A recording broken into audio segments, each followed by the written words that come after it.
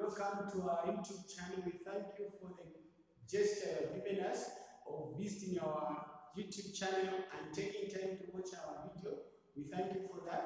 If it's your first time to come to our channel, please we urge you to subscribe to our YouTube channel and press the bell icon to get notified when we post a new video. Mostly we post new videos on a daily basis, so please take time to visit our YouTube channel and see what you can make. Okay, we are saying adding improper fractions. Okay, so in the previous videos we looked at adding fractions with the same denominators and different denominators. In today's video, we're going to learn how to add improper fractions, whether it has got they have got the same denominators or different denominators. So with that being said, let's get started. Okay, so I'm going to say example. Okay, then I'm going to say work out.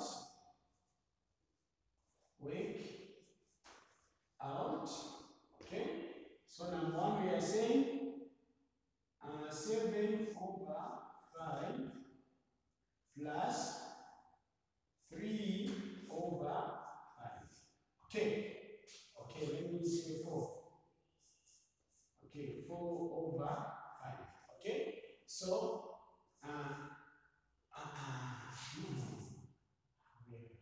let me say 6. Okay, 6. We are looking at adding improper fraction. An improper fraction is a fraction where the bigger number is the numerator and the denominator is smaller than the numerator. So when I wrote 3 over 5, that wasn't the improper fraction, it became proper fraction, which is not the case here. The case here is we are trying to add improper fractions.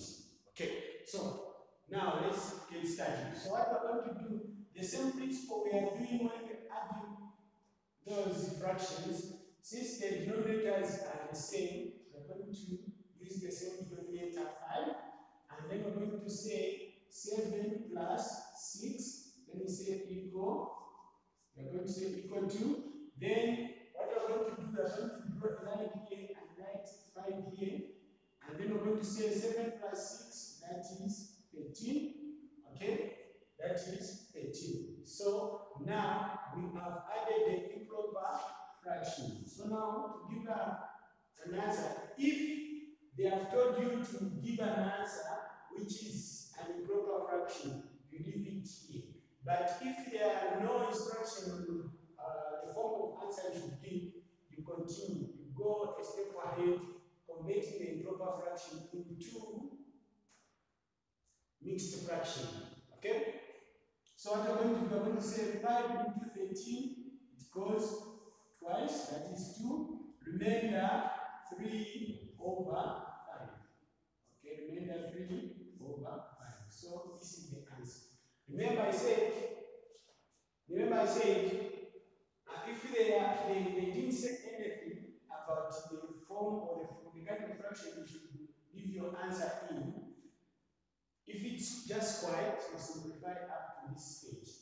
But if they say give your answer in improper fraction, then it will end up to here. Okay? So I'm sure you are very confident that you have to convert this. If you are not, there is a video which we have produced where we are teaching how to convert improper fraction into mixed fraction. Okay? Alright. Now let's go to the second example. The second example we have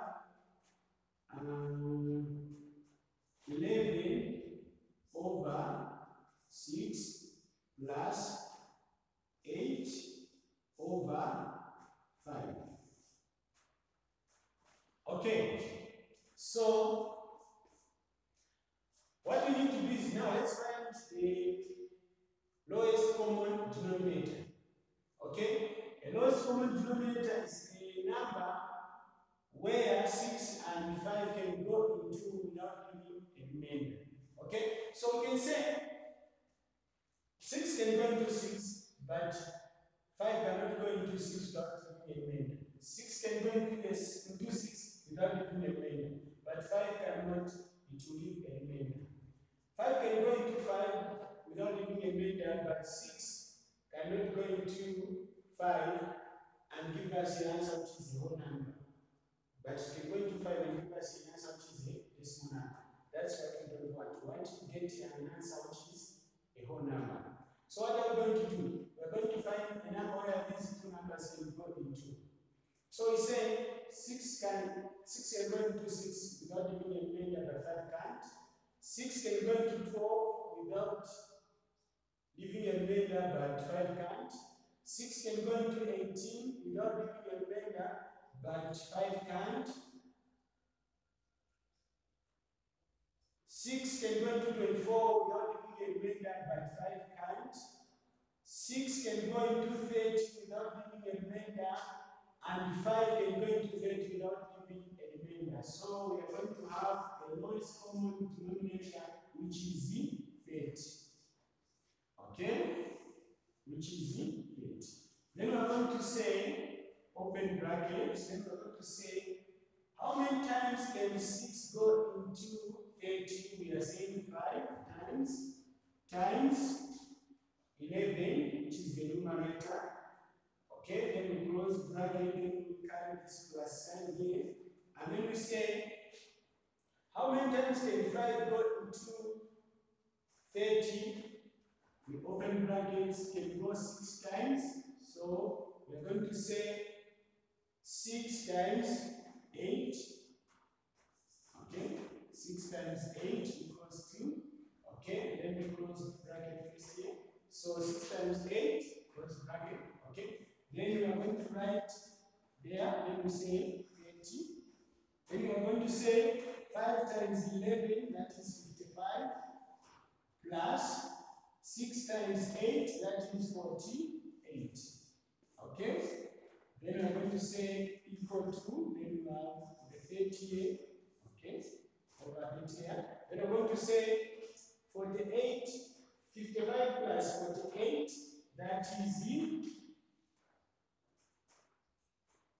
103.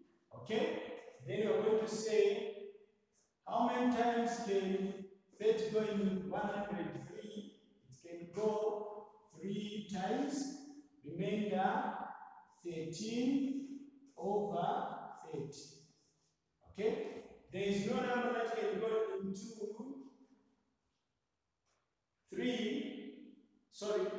13 and 30. There is no number that can go into 13 and 30.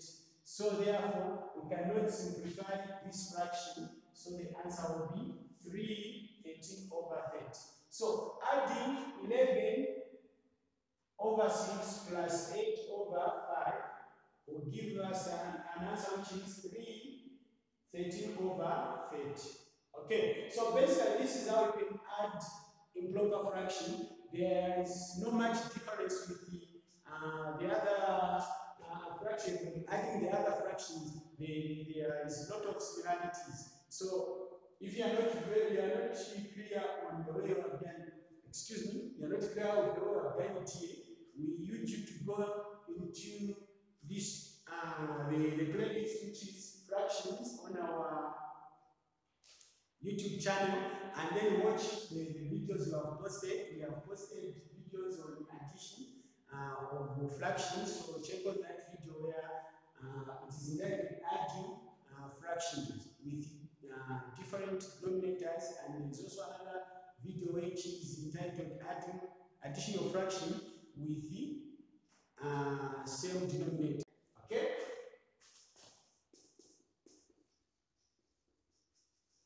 Okay. So we are saying solve the following.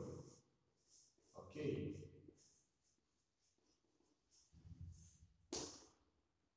Okay, number 1, we are saying 8 over 3 plus 5 over 3. Okay?